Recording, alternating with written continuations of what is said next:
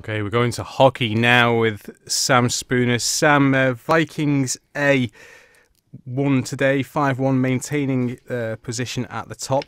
And the good news for them is that Backers A drew. So a little bit of a gap developing there at the top.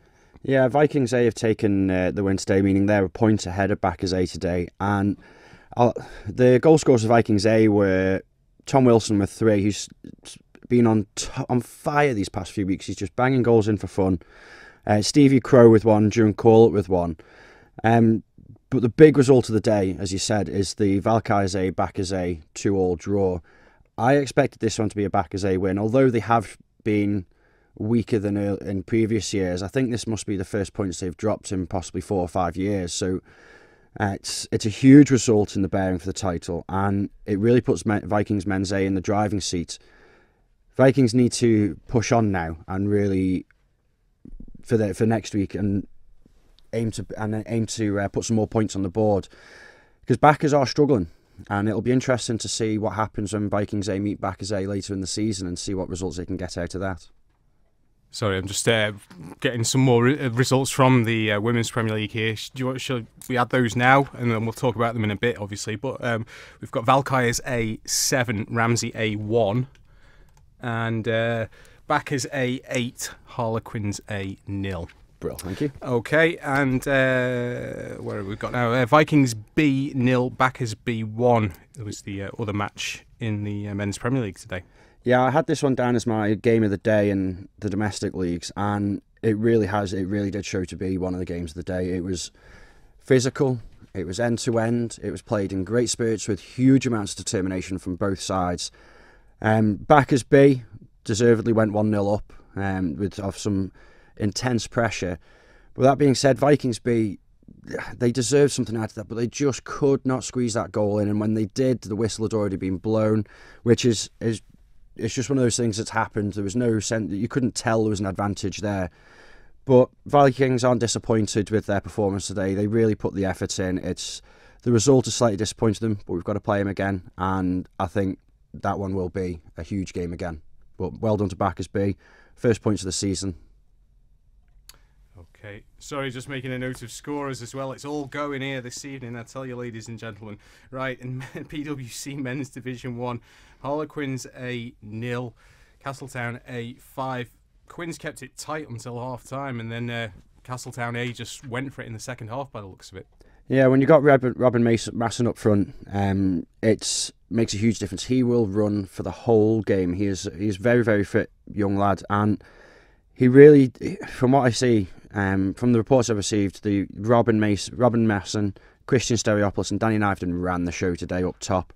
Danny Nivedon scoring an absolute worldie of a goal, top corner from an impossible angle.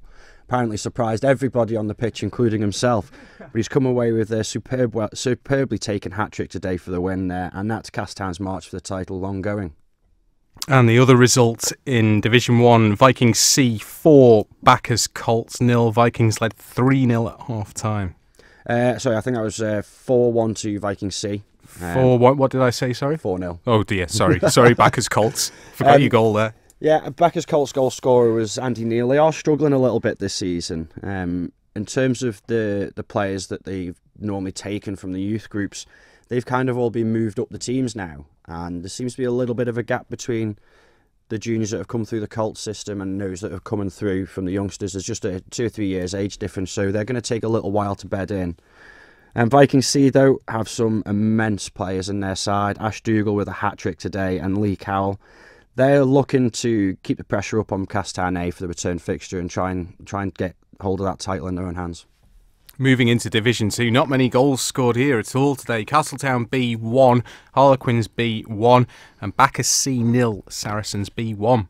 Yeah, this wasn't from one to try, and there's a lot of efforts on goal. Backers C, again, they always seem to have an up and down season. Some games they'll perform really, really well.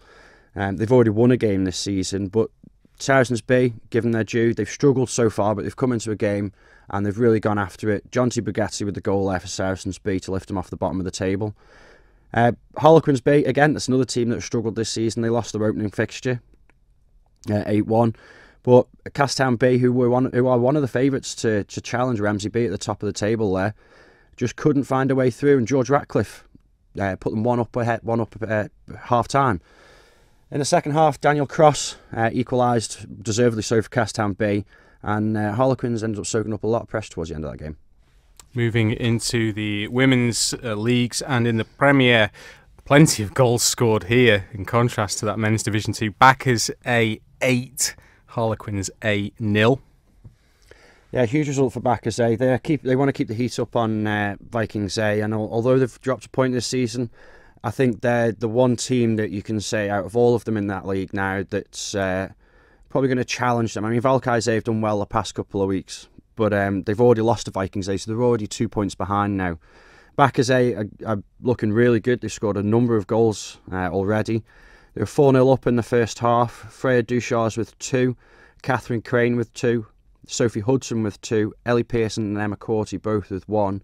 And a worthy mention to Harlequins' Sam Hassel, who, from a Backers text, was voted man of the match by Backers players.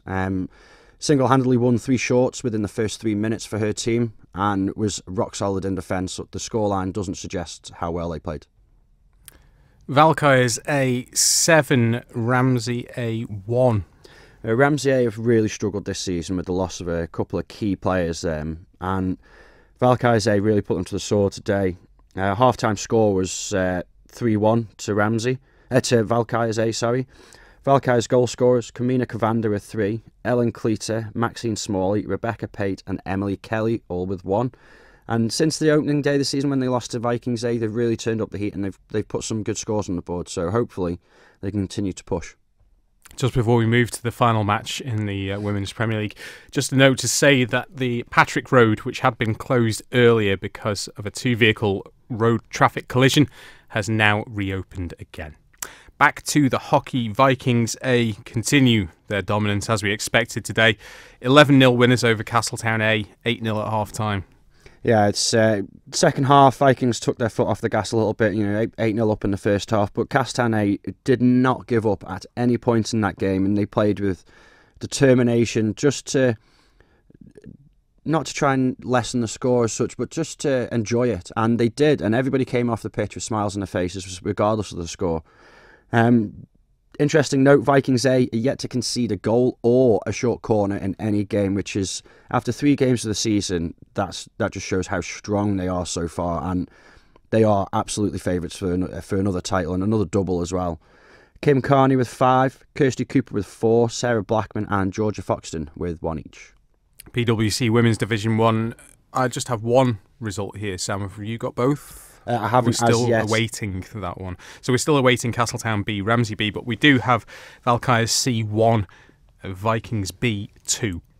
Yeah, this Valkyries C have impressed me this season. They're punching well above their weight in terms of they're in the same league as their B team, and they're only 1 point behind their B team. They are punching well above their weight, and Vikings B would have been huge favourites for this game. That being said, Vikings B had much of the ball, but Donna Harrison took a well taken goal for Valkyries C. Daisy Loader scored 2 to earn Vikings the points. Okay, Sam Spooner, thank you very much. That's where we'll leave the hockey.